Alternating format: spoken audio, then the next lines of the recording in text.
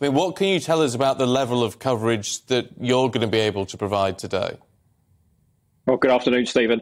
I mean, as your reporter just said there, ambulance services across the country, and this is certainly the case here in Wales, have been working with their trade unions to agree exemptions from the strike action today. For us here, that means that we've got the ability to continue to respond to patients in the immediately life-threatened category. That's the red ones, so people who are in cardiac arrest, who are unconscious, who aren't breathing, and also an exemption for some patients in our amber 1 category. So in England, that's the category 2, and those are for patients with strokes and cardiac chest pains and some others. So those patients that are seriously ill and injured will continue to receive a response here in Wales today as a result of the exemptions that the trade union has agreed. But less serious patients with less serious conditions, will likely wait longer, and we'll continue to provide advice over the phone with nurses and paramedics in our control rooms to patients where that's appropriate.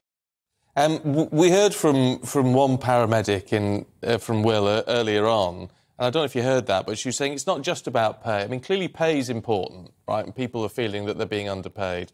But it's also about things like, unpaid breaks and very short breaks, but also about what they're expected to do, which is partly down to the pressures that the NHS is under at the moment. So how much of those concerns realistically can you address? Well, it's very difficult for us, Stephen. And of course, the dispute is not with us, it's the ambulance sector employers. The pay dispute is a matter for government.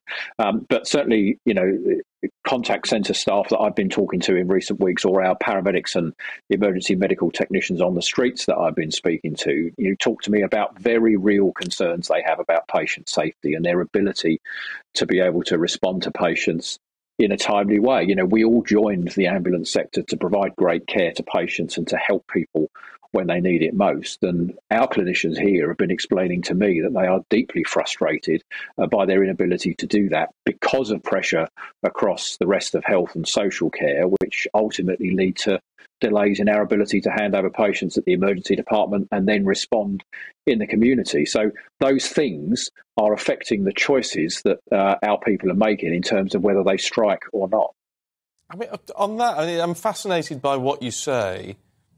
I wonder if, as Chief Executive of the Welsh Ambulance Service, do you support this action?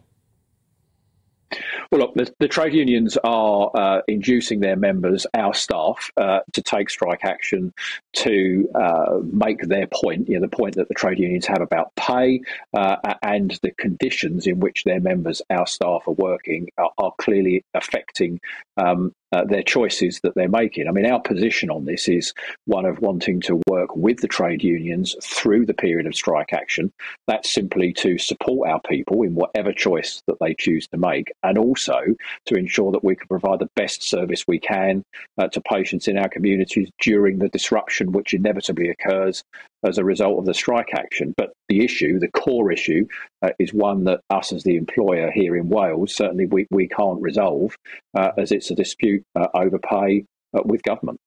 But do you think then that those in power, those who can make sort of real decisions on this, are listening to the likes of you, because you're a very important voice in something like this? Because, I mean, in effect, what you're saying is a lot of the concerns that these ambulance staff have, you agree with. You're saying, yes, there is too much pressure. They're not able to... those concerns for patient safety are very real, are legitimate.